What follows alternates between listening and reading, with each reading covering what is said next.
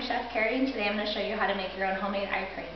What I like about this recipe is it's all natural, and it's affordable, easy to make, and it doesn't have all the chemicals that the store-bought recipes have in them. So what you're going to need is some coconut oil. First I'm going to mix 2 tablespoons of coconut oil.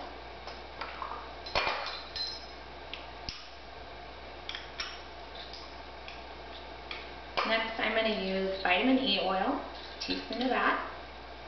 Vitamin E is high in antioxidant activity, so it's really good for your skin.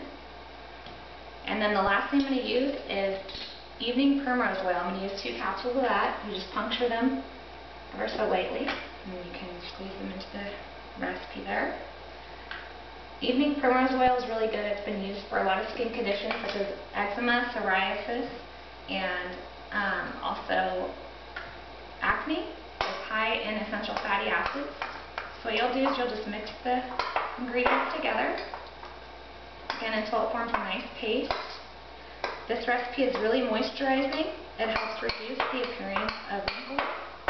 It's anti-aging, and again, it has a high antioxidant level to it.